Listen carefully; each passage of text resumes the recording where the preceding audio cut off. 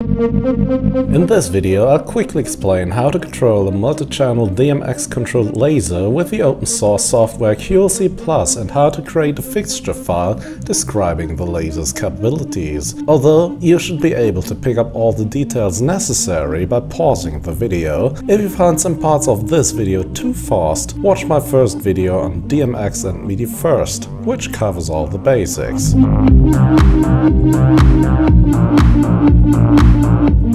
Hi, you're watching Floyd Steinberg's YouTube channel. Today, let's talk about hardware sequencers and lasers. This video was sponsored by SHEHDS, a manufacturer of stage lights. And if you think that's an interesting topic, please join me in this video. Here we go.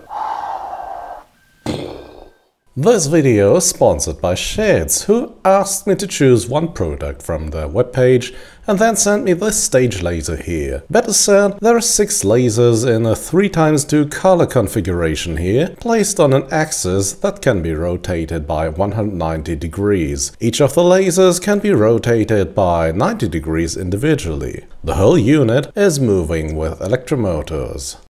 The parcel arrived within a few days, and while I don't know anything about stage lighting, I can say the overall quality here is superb. Everything's built from metal, nothing is wobbling, and all the parts can be exchanged easily, which was crucial for making this video because one of the lasers had been damaged in transport and I will send a replacement laser, and installing that wasn't complicated. It was a matter of unscrewing some lids. On the back of the device you'll find the power switch and the DMX interface, which is used for remotely controlling this laser. On the front side there are some buttons and an LCD which will let you set up the device number and other parameters. Turning on the laser without a DMX controller attached to it will make it go into demonstration mode, which looks quite impressive, and made-up CAD shows some unexpected dance moves. For people intending to use this device as a glow-up for their party dance floor, there's auto mode, which will let the laser react to the music it's picking up. The sensitivity of this feature can be adjusted in the menu, and it's reacting to tremors mostly, so in order to show it off,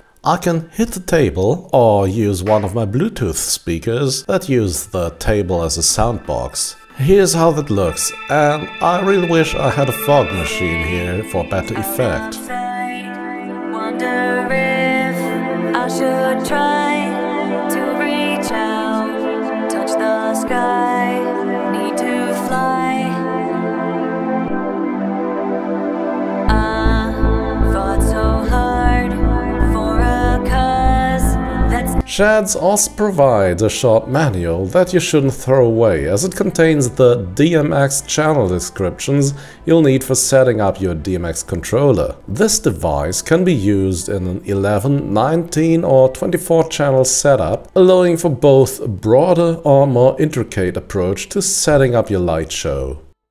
Right, now let's get this to work with a setup using QLC, an open source DMX controller software. Its creator, Massimo Caligari, reached out to me and told me I should look into creating a fixture definition file first, so let's do that. Luckily, QLC comes with a fixture definition editor, so boot that up and now press the plus icon and fill in the form. Here we have a laser by SHEHDS. On the physical tab, you can specify the size, weight and other technical specs of your device, which will be helpful for controlling and organizing bigger setups. Next, let's set up the channels. Here the manual comes in handy. Press the plus icon and then add all the features from the list in the manual line by line. Most of those should be in the default list already, and if they aren't, just create a custom entry. Once that's done, go to the Modes tab and add a new mode.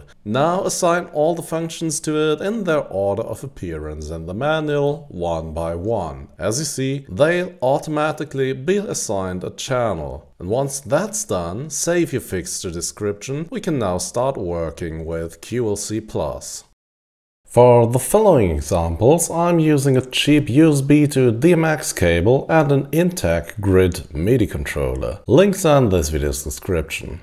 In the first example, I'm going to control the lasers directly with my MIDI device in QLC Plus on the start screen add a fixture, and then load the fixture file you've created previously.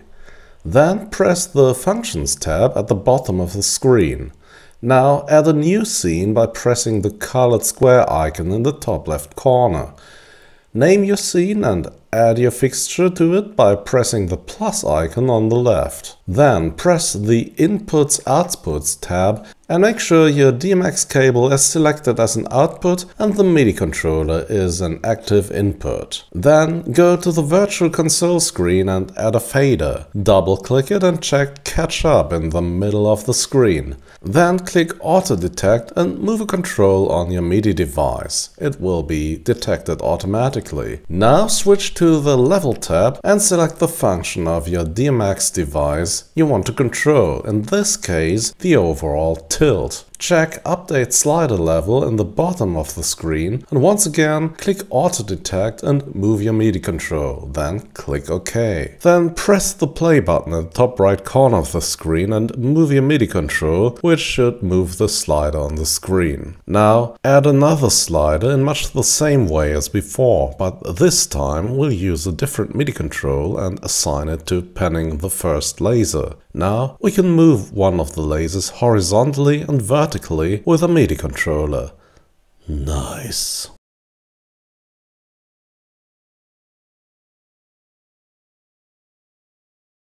Let's take a look at creating simple sequences in QLC Plus now. In the most basic form, these are called chasers. A chaser can play back any given number of scenes in defined intervals.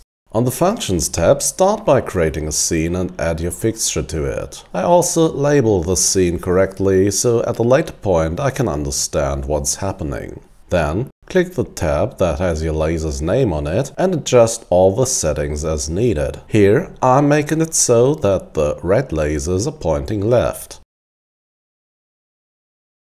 Then add another scene and adjust as needed. In this example, I'm making the red lasers point right and the blue lasers as well, but they're not switched on yet.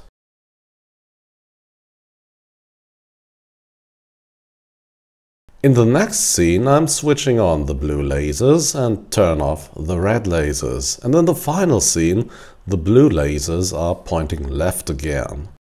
Now, click the new chaser icon, which is right of the new scene icon, or use the context menu to do so.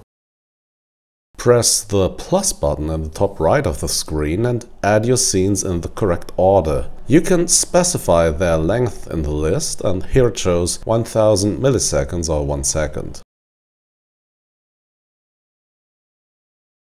Press play and your laser should now play the sequence as specified. Nice.